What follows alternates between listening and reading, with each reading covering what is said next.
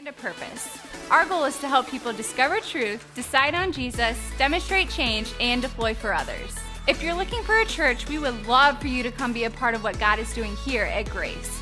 You can check us out on Facebook, Instagram, YouTube, and Twitter. We would also like to invite you to one of our Sunday morning services. Check out ohiograce.com for a list of campuses and service times in your area.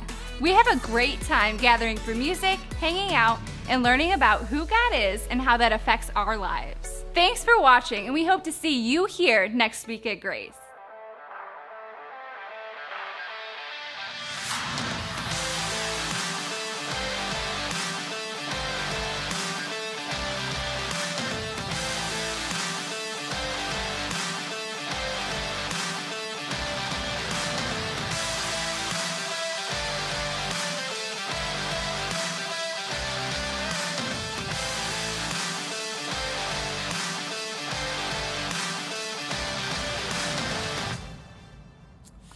All right, so for starters, we're going to talk about the beard because it's the white elephant in the room.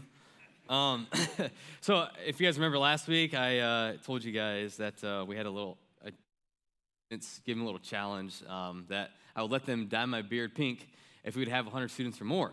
And so they did awesome. They invited their friends. We had over 100 students. Actually, yeah, it was good. It was good. We actually had 118 students. So it was the most we've ever had at Fuse here before. So very, very cool. So that's the good part of this. The bad part is I had to dye my beard pink, which I think we got a picture up there. Yeah, I know. Now I'm gonna say this. I didn't pick that picture out. That was our tech guys picked it out. We said get us a picture of the beards. Okay, there it is. All right. So anyways, this is a great night. Awesome stuff. Now, more important than the numbers and all that stuff is this. We had one student that accepted Christ, and that is why we do it. All right, it's good stuff. Yes, so good stuff. All right, hey, this week we're going to jump right back into our Recalibrate series. We're focusing on discovering God's will for our lives. And last week, Pastor Zach kicked us off in this new series, and he talked about focusing really on God's sovereign will, which definitely can be challenging and a little complicated and difficult. He highlighted the life of Job, if you remember that. Which is a great example of God's sovereignty and his will in his life. And remember, God allowed Satan. Satan came to God, and he allowed him to really come into servant Job. In fact, God was like, hey, I got this guy, Job, who he's a great God follower. He loves me, and go ahead. Like, you can go ahead. You can like try to mess his life up, but I really believe he's gonna follow me. He's gonna continue to do it, and which Job does. We know that. But Satan just comes at him, right? Wreaks havoc after havoc, and those 4 servants come. Remember, this is a matter of like 5-10 minutes or whatever. They come to him. They're like, hey, Job, man, first of all, bad news. Your houses and barns completely demolished, like gone, done. All of your livestock, all of it, it's gone, all that. But more importantly than that, or really the worst out of all those, was he lost his entire, all of his kids. All of his kids. And so it's like one tragedy right after another. And if you remember, Job's friends, they would question him and they would say, hey, Job, man, what sin did you do? Like, what is it? Like, God wouldn't just allow this to happen. What sin did you do? There had to have been something, Job. Come on, let's talk about this. What did you do? You got to confess this. Like, you got to tell us what's going on. But if you remember, that wasn't the case at all. It was simply just God's will and the life of Job. I mean, how could God allow all this pain and suffering? See, God doesn't show up and answer all of Job's questions, all of his questions, but the ultimate purpose of Job's suffering is this: to bring glory to God, which is what our life's purpose is. And so, that being said, I mean, that's a hard thing for us to think about, right? I mean, that God would allow that just for his glory. But you know this about the life of Job. I know as a pastor in counseling, people have, been going through tragedy, maybe not nearly as severe as this, but something that would, be on those same lines of it's a tragedy to them. And a lot of times as a pastor, we point back to the book of Job as, hey, God can get us through this. And so the book of Job has gone to help out many, many Christians make it through. See, if our life is to glorify God, then we have to be okay with whatever God decides in life. And that message of God's will is sovereign will, again, a difficult one to hear, but it's one that we have to hear and apply to our life. Job taught us that God's sovereign will, it is always good, regardless of whatever it is that happens through that. And so today, we're going to change gears a little bit. We're going to talk more about knowing God's will and different decisions we're making in life. And we want to know God's will. God, should I make this decision? And so that's a lot of times, again, as a pastor, people come to us, they ask us those questions. Well, today, we are going to look at something that's going to help with those questions. We are going to look at really three very important truths when it comes to God's will or his desire for our life. Now, that's what I want to do, okay?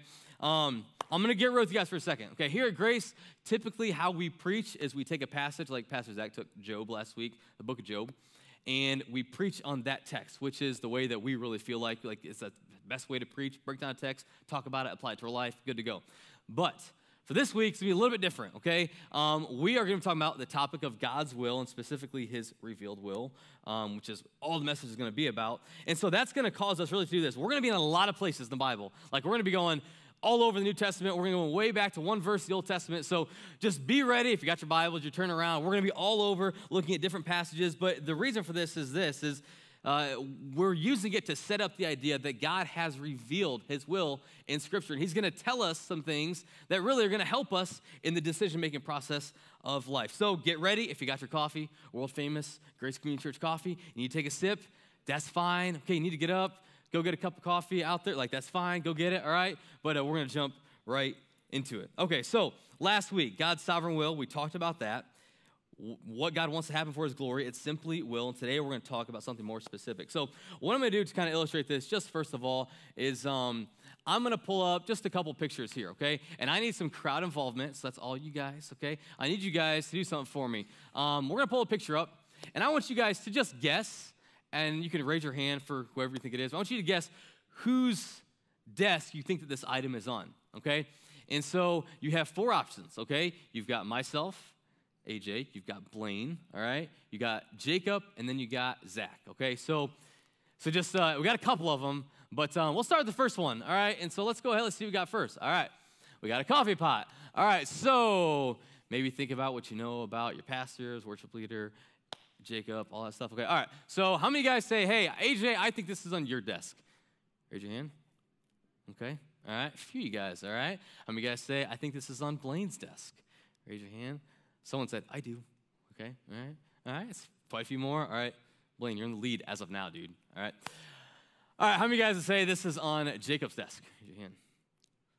Okay, few more. All right, probably more than Blaine. All right, how many guys would say that's on Pastor Zach's desk? All right. Okay, a lot of people didn't raise their hands, but I think the most went to Jacob, which, in all honesty, you guys are correct. It is on Jacob's desk. Good job, all right? Which is always kind of fun because I can just be like in my office, open the door, be like, hey, Jacob, make me a pot of coffee. And interns, what they got to do, so they do it. So this is his desk, by the way, which has a printer on it. It's kind of in a random place. He wanted to work for us, and so we just threw him over on that desk. But he does a good job, though. So, okay, all right, we got the next one. All right, here we go. All right, we have iced coffee from Circle K. All right. Anybody had those before? You guys drink those? A few guys? Okay. All right. I've heard they're good. I don't know. All right. So let's go ahead. Let's see who we got here. How many of you guys would say this is on Blaine's desk? This is a Blaine thing. I think. Okay. Okay. All right. How many of you guys would say AJ? That's on your desk. That's right. Not that many hands because I don't drink those girly drinks. That's right. Okay. All right. How many of you guys say on Jacob's desk? A couple of you guys, okay, all right. All right, how many guys say it's on Zach's desk? I wish Zach was in the room. He's out in the atrium right now. Zach, your people know you too good. That is on Zach's desk, which we're not surprised, drinking a girly drink. Now, I will say, someone told me this when we were talking about it, all right? Someone told me that, hey, Zach, multiple times, until he started drinking, it was about a month or two ago, he would rip on people from stage for drinking like the frou-frou girly drinks, which we find it kind of ironic. Now he's all into it, so. All right, but hey, I just did that, just as an example, right? Just like these items, they reveal whose desk they are that we were looking at.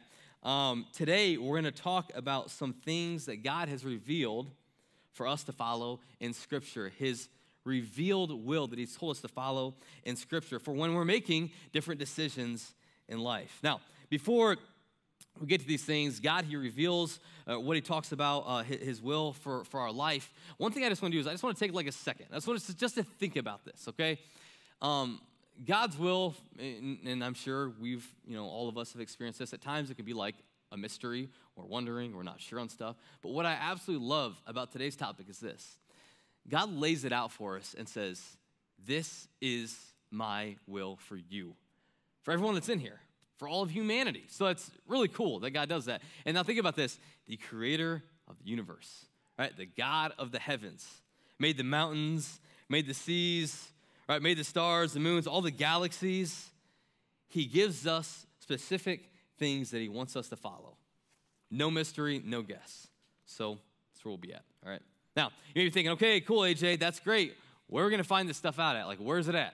Well, pretty simple here at Grace. We're about the Bible, and so that's where we're going to go. We'll start with this, 2 Timothy 3:16.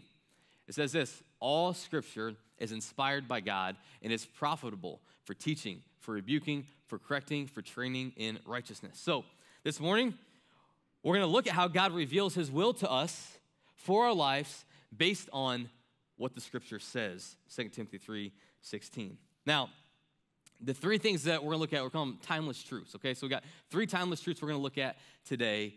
I will say these things, they are truly timeless. They were true 500 years ago, 2,000 years ago, just like they're true to this very day. And I'll say, like, there's a lot of other things that God reveals to us in Scripture. We'll get into some of those in the next couple weeks. But I feel like these are three of the most important things that God reveals to us, Grace Community Church, for today. So first, let's just think this thing through of following God's will, his revealed will. Go back to the Garden of Eden, okay, Genesis. We've got two people in the Bible, or two people at the beginning, and that's Adam and Eve. They're in the Garden of Eden. They're doing life, and God creates them for a love-based relationship with them. Now,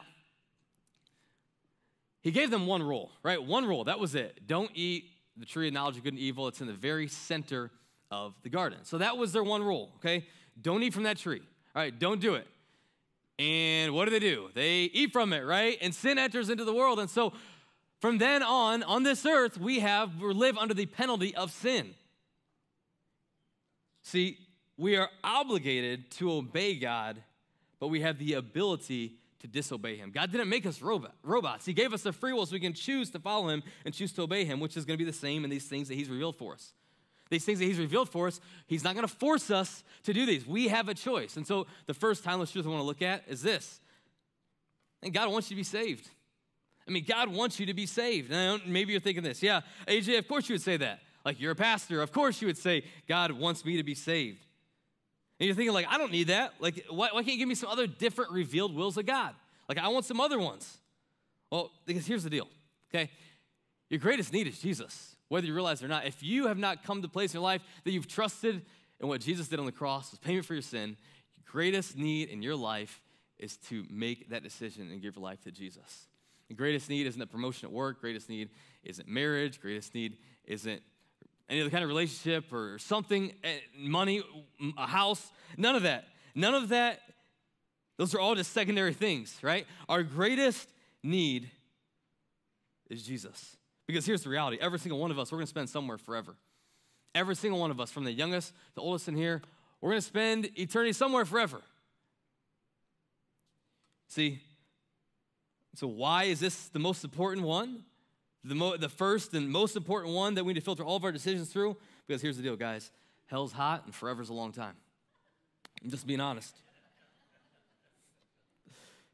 Forever's a long time to be separated from the love of God, from his compassion, from his forgiveness, from his mercy.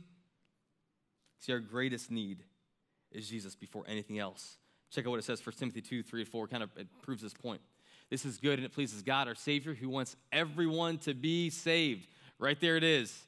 This is good and it pleases God, our Savior, who wants everyone to be saved and to come to the knowledge of the truth.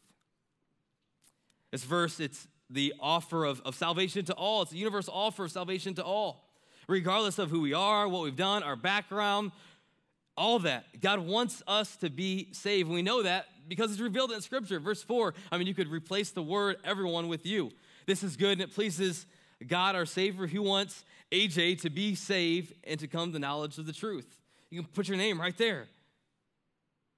See, this isn't the only verse that supports that God's will is for all of us to be saved and how we can be saved. I mean, think about the story of Nicodemus, this religious leader. And he comes to Jesus, and he asked him, he's like, teacher, he actually says, what do I do to be born again? Like, how can I be saved? And how does Jesus respond? Most probably famous verse in the entire Bible, John 3:16. So we'll read John 3:16, 17, 18. It says this, for God so loved the world in this way, he gave his one only son, so that everyone who believes in him will not perish, but have eternal life. For God did not send his son into the world to condemn the world, but to save the world through him. Anyone who believes in him is not condemned, but anyone who does not believe is already condemned, because he has not believed in the name of the one and only Son of God. He tells him, he shares it with us, and like, you were dying for. One of my favorite verses in the entire Bible, Romans 5:8 says, but God proves his own love for us, that while we were still sinners, Christ died for us. He didn't just prove it on the cross. He continues to prove it to this very day. Jesus tells us this, that man, we were worth dying for. There's no limit to who God can save. And that truth, man, it goes to our human history, and it resonates to this very day. So if you're still living, you got breath in your lungs, and you're in here this morning, and God's will is that you come to him in faith. I mean, I challenge you to consider that today. Romans 10:9, it tells us how we can make that decision today. It tells us how we can come to faith in Christ. If you confess with your mouth that Jesus is Lord, and you believe in your heart that God raised him from the dead, you will be saved. But here's the deal. Remember, I said this earlier. Go back to the Garden of Eden. We have the option. We're commanded to obey. But God gives us the ability to disobey. That means this, that there's probably someone here this morning that are going to hear this message that aren't followers of God, and they're going to hear the truth that's presented. They're going to hear how God loves them, how he wants to have a relationship with them, and they're going to push it off. I mean, we have the choice. What do we do with it? And God reveals this, hey, you're worth dying for. And the second will that God reveals to us in Scripture we're going to look at today is this. It's our mission for believers. We can't understand this mission, which we're going to call the Great Commission. We'll go there in a little while. But we can't understand it without looking at really the greatest command. And the gospel accounts, remember, these religious leaders, they come to Jesus, and they ask him, Jesus, hey, what's the greatest commandment? Like, what's out of all the commandments, what's the greatest one? You guys remember what he tells them, right? Love your neighbor yourself, right? Love others. Put others before you. It's the golden rule. But it's interesting what happens, the verse we're going to read in a little bit, John 13. One of the last conversations that Jesus has with his disciples. He's with them, and he tells them how to love. And he says this, I give you a new command. Love one another. Okay, we got that, Jesus. We know that. He told his religious leaders already. But look what he says next. Just as I have loved you, you're also to love one another.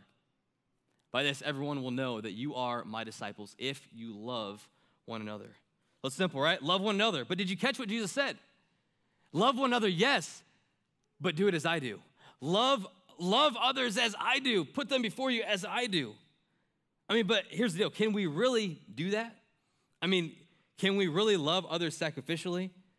I mean, most of us, if we're honest, we don't obey the golden rule. So how can we do that? We need to strive. I mean, we're going to fall short at it. I mean, we're not always going to be able to do that minute by minute, day by day. But we're called and commanded to strive to love others like that. And when we mess up and we don't love people like that, man, get back on track, ask God for forgiveness, and love how we should. We're going to fail at it, though. I mean, we're broken, messed up people. But it's interesting what Jesus says. He says, strive to love others like me. And it should proclaim like that truth that God loves them. There's a world that's watching. That's why he says in verse number 35, he says, by this, everyone will know that you are my disciples if you love one another. And let that love show in us. Last night, the Buckeyes dominated Wisconsin. Good stuff, right? All right, that's great. Here's the deal. If you're a Buckeyes fan, you're going to yell, woo, or whatever. I mean, you're going to do that. You're pumped up about it, right? The Buckeyes, it was a big game, awesome stuff. Great performance by our Buckeyes. I mean, you're going to let it show. You're probably going to talk about it at work tomorrow with your buddies at lunch table or wherever, like you're, other teachers at school. You're going to talk about it because you're a Buckeyes fan. That's going to show. See, the same to be true in our Christianity. I mean, if we're a Christian, it should show in how we love others. And I think that the greatest way that we love is by sharing the truth, the message of truth. And see, in truth, it surpasses feeling in a relationship. Truth is always more important than a feeling.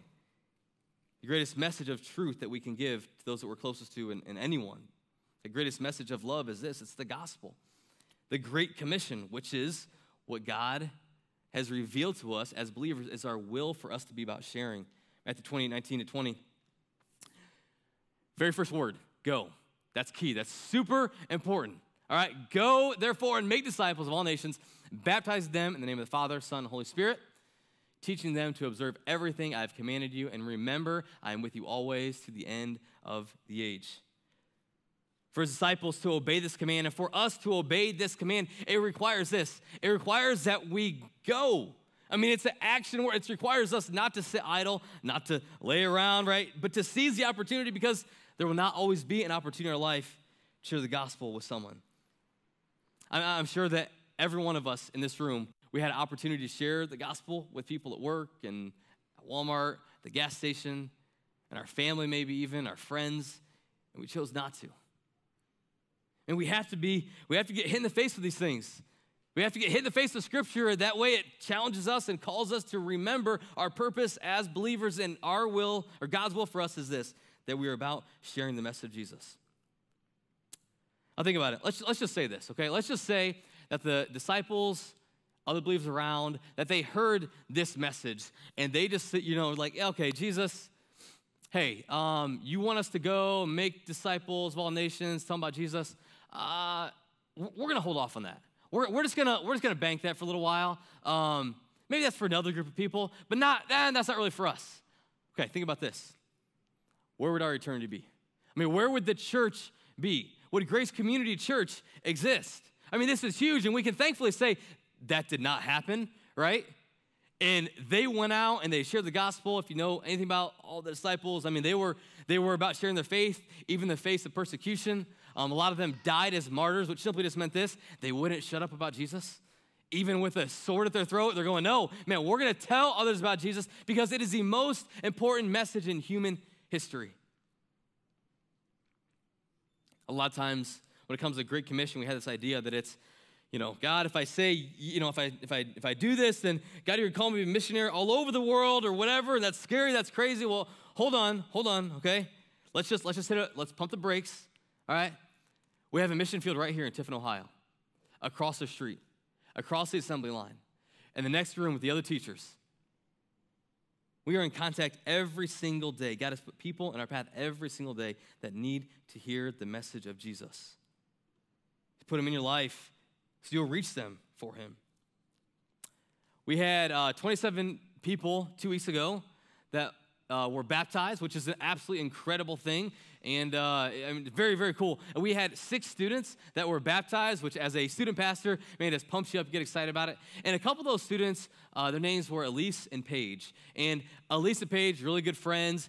It was probably, about a year or so ago. Elise, she started coming to our student ministry, went on our big Kalahari trip. She invited her friend Paige to go on the Kalahari trip.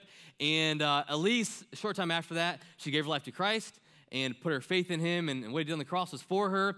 And she kept inviting her friend Paige, and Paige came to Fuse every single week. She'd come every single week. And then eventually, over this last summer, Paige made that decision to give her life to Christ, which was an incredible, incredible thing. Both those students were baptized last week. Man, how cool is that? That's our students living out the Great Commission. I mean, super, super cool to think about that. All right, and then let's just prove this a little bit more, okay? I'm going to ask you, we do this in our Connect class, so if you've been in the Connect class, you've heard this before. I'm going to ask you to do this, okay? I'm going to ask you just to raise this hand to whatever applies to you for how you came to grace for the first time, okay?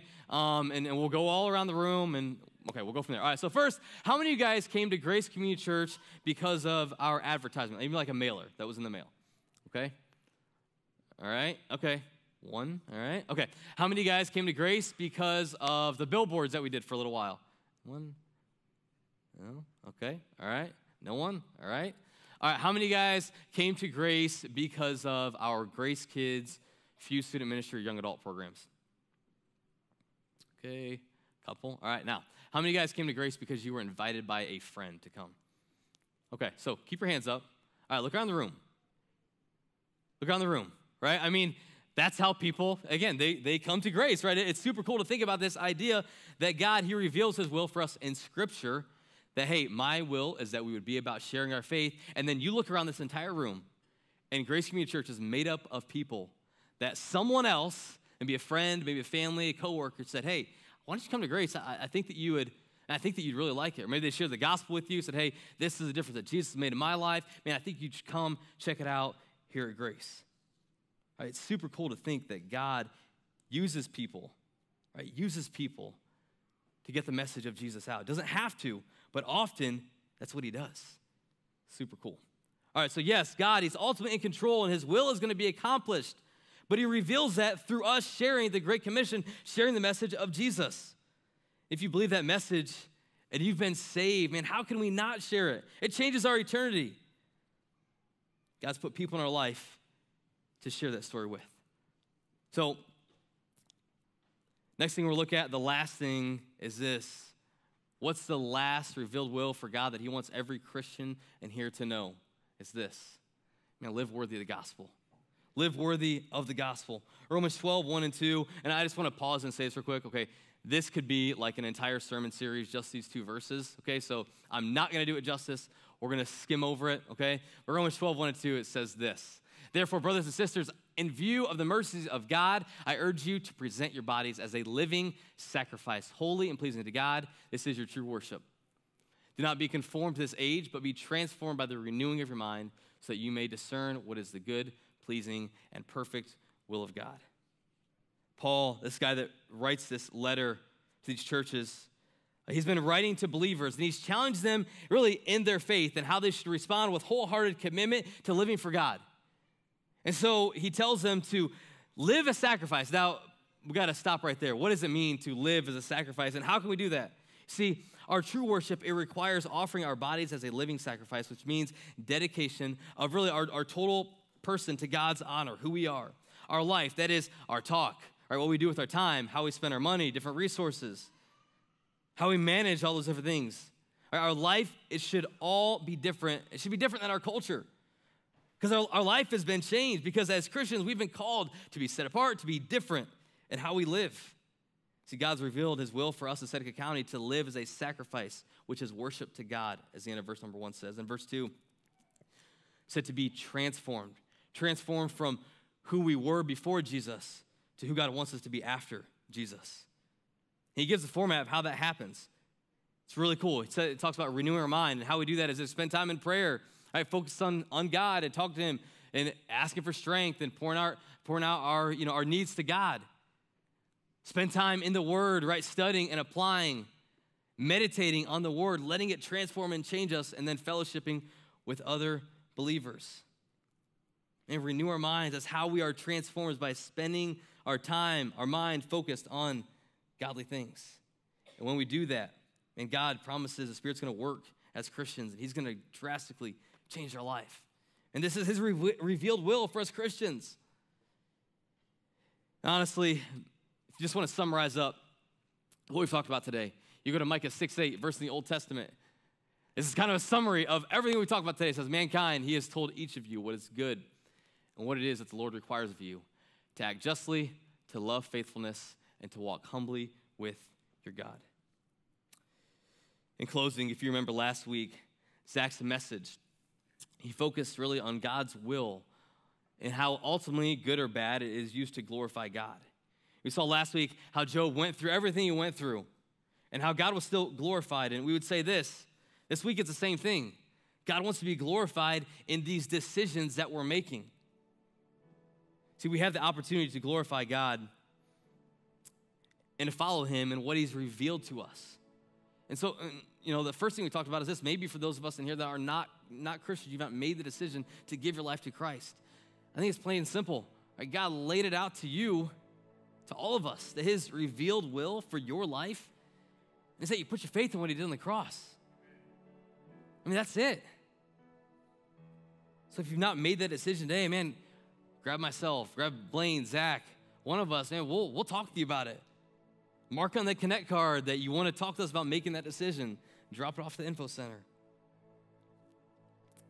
Maybe you are a Christian and, man, you realize that you got hit in the mouth this morning. You're not doing the action part. You're not going out and telling people about Jesus. And we're all, every single one of us, myself, Zach, Blaine, every Christian, every one of us, we're guilty of not doing this how we should. Man, that's why we need messages like this, to challenge us to get out and to share that message. If it drastically changed our life, then we should be pumped up about sharing it. And last, again, for the Christian, and live a life worthy of the gospel. God's told us that. His will is that our life is a living sacrifice to him in worship. And how can we do that this week? See, guys, when Jesus, he comes into our heart, everything changes. God, he's revealed himself to you this morning. So my question is, how will you respond? Let's pray. God, we thank you, Lord, for letting us just come before you. God, this morning, just talk a little bit about your word. And God, one thing I absolutely love about this topic today, about your revealed will to us, is the fact that, God, sometimes your will can be a mystery. Sometimes it can be difficult to understand. But God, thankful that our creator of the universe, who loves us, died for us, would say, hey, Grace Community Church, I got a few things for you that I'm going to reveal to you in Scripture. I want you to be saved. I want you to give your life to me.